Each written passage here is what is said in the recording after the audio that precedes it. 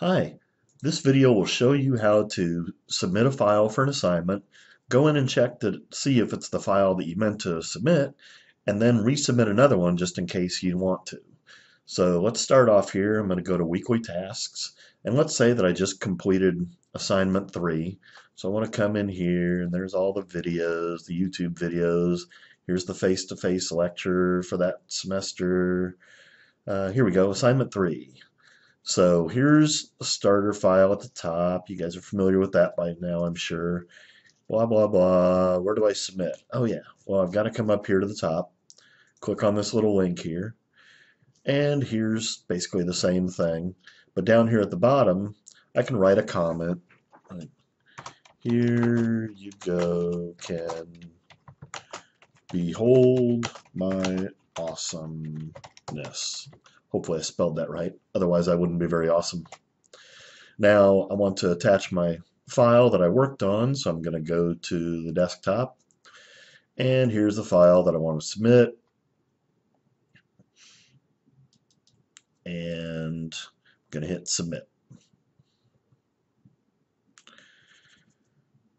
All right, so it's in there, and I can actually see the file that I just submitted, and I even wrote a little note here. I don't know if it's going to let me zoom in or not, but dope, wrong file, Ken.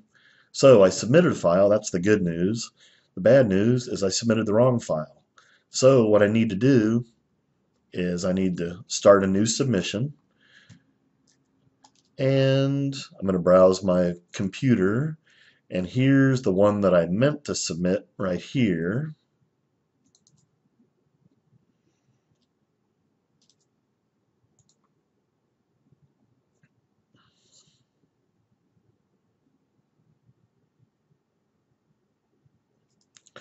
And there's the file that I meant to submit. Doesn't have the nasty note about being the wrong file.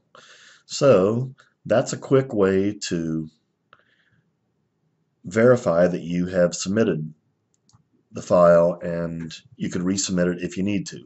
And you can start new submissions. You can submit things as many times as you want.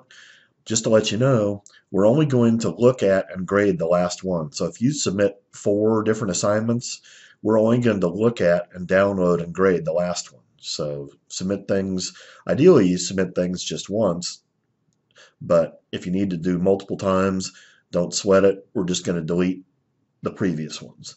Now, if you want to, you can go over here to My Grades, and it will show you that A3 here was submitted just a couple of minutes ago, and it has this little yellow exclamation point. In previous versions of Blackboard, it used to be a green exclamation point, so I'm redoing the video just to show you the awesome new color in our awesome new Blackboard. You can get back into the assignment if you want by clicking on the A3 link there, and you're back here at the last submission. So I hope this helps.